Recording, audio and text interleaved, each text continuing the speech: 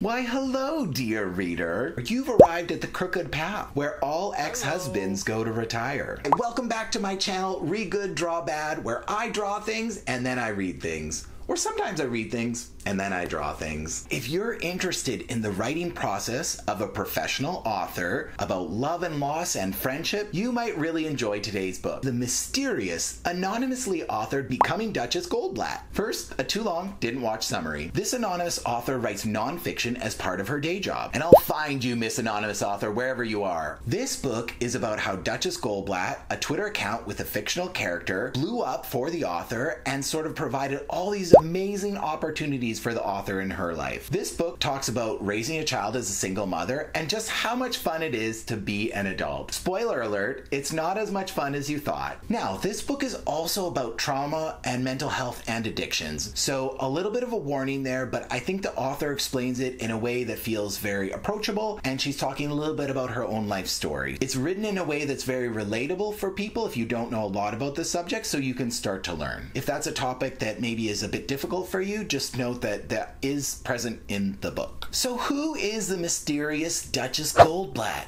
and why is the author so mysterious? In the author's own words, it started as a joke, like most social media accounts do. Duchess Goldblatt is primarily on Twitter. There are some rumors that the author puts in the book herself that perhaps Duchess Goldblatt was on older social media platforms that used to exist. I would like to believe that she was one of Tom's first friends on MySpace. The majority of the book is learning how Duchess Goldblatt was created, crafted, and eventually celebrated as a quasi-online celebrity within sort of the literary community. It's not necessarily a how-to guide of how to have a popular online presence, but it's definitely a how she did guide from the author's perspective of how Duchess Goldblatt eventually took on her own personality and had her own history. She created a community of people who loved most of the things that all of us love. Pet pictures, food pictures, talking about trauma and loss. I mean, that's what the internet's for, right? Goldblatt, according to the author, is an older woman who's a celebrated author, and she just happens to know all the literati, all the paparazzi, all the people who are very important, living in the middle of a big city with a very mysterious and enormous amount of money that she may or may not have acquired from various ex-husbands. Are those ex-husbands still alive? We're not sure. She's not about to tell. This, to me, makes her feel very relatable. She seems to me like the kind of person who might be the life of the party right when the party starts. And she might also be the person who's wearing a lampshade on her head at the end of the party, crying in the corner. Now, Duchess Goldblatt is so interesting, and the book is so interesting because the author says she never expected Duchess Goldblatt to become popular at all. It was all just a literary joke, like most of us do, where we go on Twitter or social media and share a few thoughts and leave it at that. However, she was considered really relatable, and a lot of people really liked what she said and how she said it. But part of the reason why the author hides her identity is because as Duchess Goldblatt became more famous, the author's life often became more chaotic and she had more problems. So it was kind of a double-edged sword. At the start of the book, the author is newly divorced, and when you are newly divorced or you become a single parent by choice or not,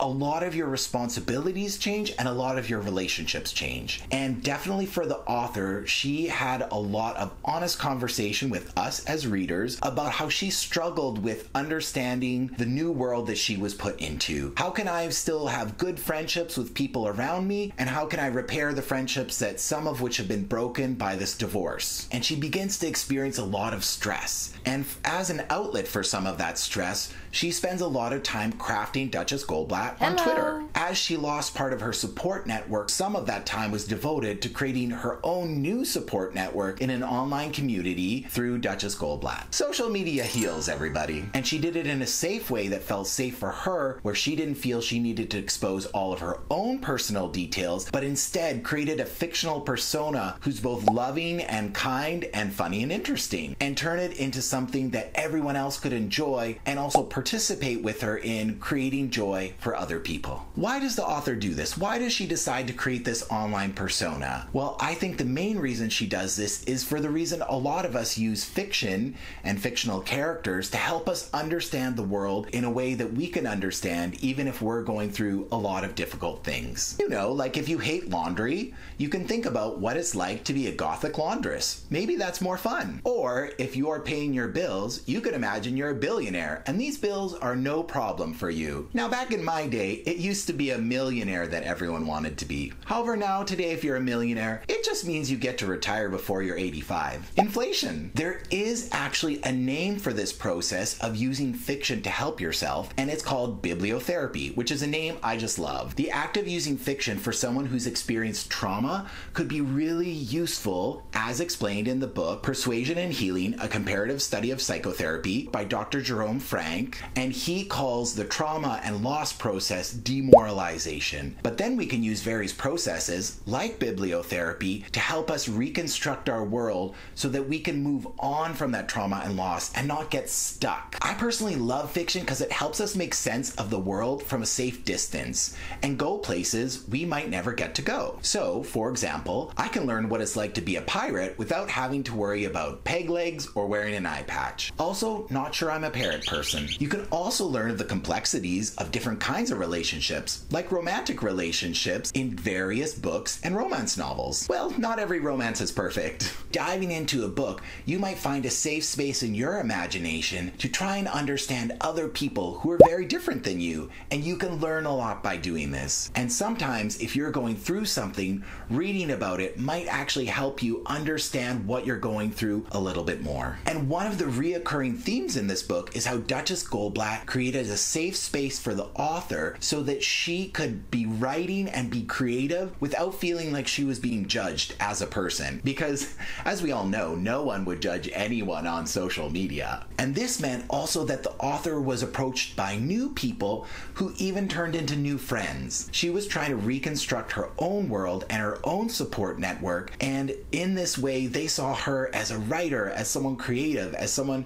doing something really different and interesting online. And the author's journey as a single mother who loves her son very much also had to learn how to make adult friends again, and she goes through that process and about how kind of difficult it is as an adult to make friends. Now, if you're a young person, like not as old as me, it's easy to have friends in school or in the clubs in various groups you're in. You just hang around with people and suddenly you have friends popping up left and right. However, for some reason, once you become an adult, it is harder to make 2 adult friends than it is to lift 500 pounds. It often feels like you're struggling to keep up the weight of all the things you need to do to be an adult, but then also you need to prove to other people that you're interesting and fun and at least partially balanced enough that they can hang around you. Friendship is magic, but it's magically difficult when you're an adult. But as a result of the author's personal journey, she does make new friends, and some of these new friends are some of the best thing that happens to her. So there is a silver lining to some of the bad events in her life. She does actually meet some of her real life heroes throughout the book, and she does make friends with them. And so that's just really inspiring to see that you can meet your heroes in real life, and they can be even better than you expected them to be. And that's the fun of finding a great friend that understands you.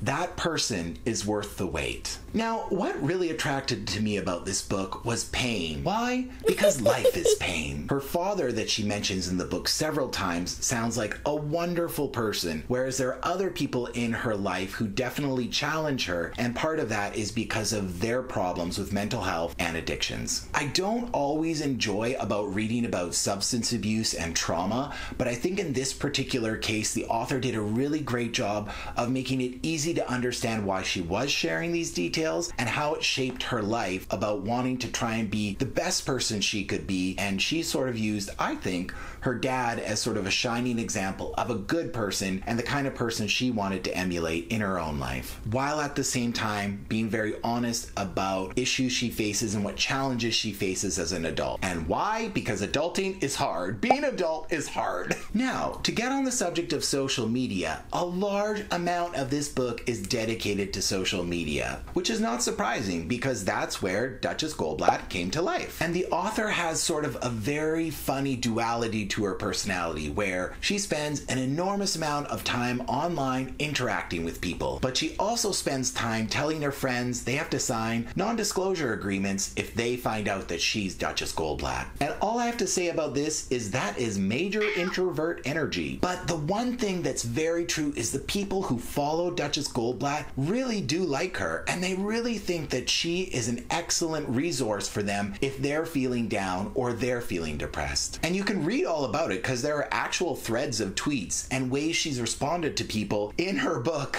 about social media. And so it's a little bit funny, but also a little bit jarring to read threads and threads of tweets about how she interacted with different people in a book. You know, like you think of books as dead trees and then you think of Twitter as dumpster fires. However, there's a lot of it, and I have to be honest, I definitely skipped over parts of it because I like reading Twitter on Twitter, but Twitter in a book to me just feels wrong. Like, I was already convinced this Twitter account was worth following, but part of the fun of Duchess Goldblatt, you'll see that she is a very classy Twitter person, polite, humorous, and even witty. She's actually an example of the kind of person people could be on Twitter if they really wanted to. So if you would like to read about how Twitter could be a positive social media experience, and I can't believe that I'm saying those words in that order, you might really enjoy reading either this book or following her on Twitter. And for the record, what she's done on Twitter is quite phenomenal because it's not easy to be a nice person and be popular. Those two things don't go together, and it's really hard to grow a Twitter account nowadays. I should know. I tried to create a fortune-telling cat persona on Twitter that I thought would blow up just in time for this video, but I only have 3 followers. Why does no one want to learn about cat astrology? I was thinking of providing some brief criticisms of this book, but instead of doing that, I thought I would take a page from Duchess Goldblatt's book and I would have a positive but funny list of how you can live with what I'm calling Goldblattitude. Number 1, be a famous writer that no one has heard of. Number 2, have a love of humanity that is unparalleled, but also a crippling emotional trauma that you must never speak of. Number 3, have many ex-husbands, some of which have died of suspicious circumstances. Always speak highly of your children in prison. Give motherly advice. It can either be nagging or part of a superiority complex. We recommend both. Always treat others with respect, unless they're your ex-husband, in which case refer them to the elderly home for unpleasant ex-husbands. Be a respectable woman of leisure who is comfortably wealthy but has a very hard time explaining where that wealth came from. Now, I hope if you take anything from this book, it's that you can use your imagination and your creative energy to turn something that was really difficult in your life into something that's amazing. And even better, we don't have to be the center of attention for us to be able to learn to heal through a creative process. And that, I think, is how to live with Goldblattitude. I thought this was a very enjoyable adult read, so if you're looking for an adult book where you can think through big problems but how to be creative about how to solve them, this might be a really great book for you. And I actually really enjoyed the different aspects of this book. And also, if you're really into conspiracy theories, I have another $8 checkmark to sell you. Thanks so much. As always, please smash that like button, please share this video, and please subscribe for more fun videos about great books. And as always, stay curious, stay reading.